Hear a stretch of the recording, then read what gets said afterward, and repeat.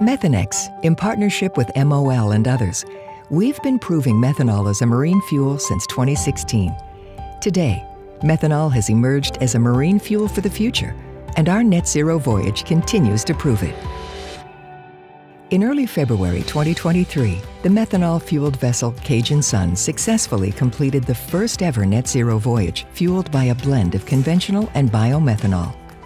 Operated by Methanex's subsidiary Waterfront Shipping and chartered from MOL, the Cajun Sun completed this landmark transatlantic voyage, proving that the pathway to net zero emissions and the decarbonization of the shipping industry is possible today. Biomethanol is produced from organic waste, in this case, animal manure. The manure is collected and stored in tanks so that the methane gas, which is 25 times more powerful as a greenhouse gas than CO2, can be captured instead of released into the atmosphere. This methane gas is then processed to remove impurities and become renewable natural gas, also known as RNG. This RNG is pipeline quality and sent by the same pipeline as conventional natural gas. By mixing the materials within the same system, we avoid the additional costs and emissions that would come from building a parallel pipeline. We use a process called mass balance, where the same amount of RNG is delivered from the pipeline at our facility in Geismar, Louisiana, as was originally injected. Mass balance is a smart and easy way to scale up the use of renewables by shifting and replacing fossil materials. The RNG is converted into methanol and loaded onto our ship.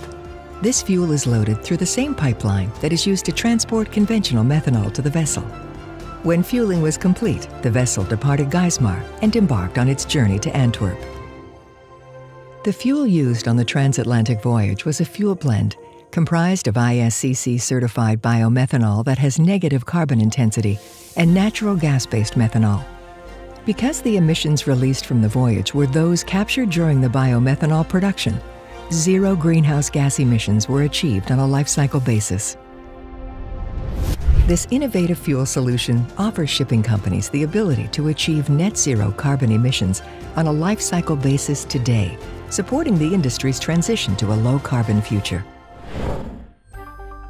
After 18 days at sea, the Cajun Sun arrived in Antwerp, Belgium. On board, the terminal loading master met with the chief officer and the surveyor to review safety checklists, ensuring that everything between ship and shore is ready for cargo offloading. Bureau Veritas, one of the world's leading certification bodies, and Climate Neutral Commodity, an independent certification party, audited and validated the greenhouse gas emission calculations from the biomethanol fuel blend consumed during the voyage, and certification was issued.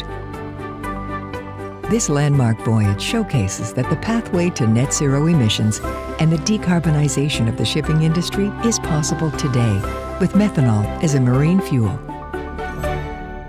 For more information about this landmark net zero voyage or methanol as a lower carbon marine fuel, visit Methanex.com.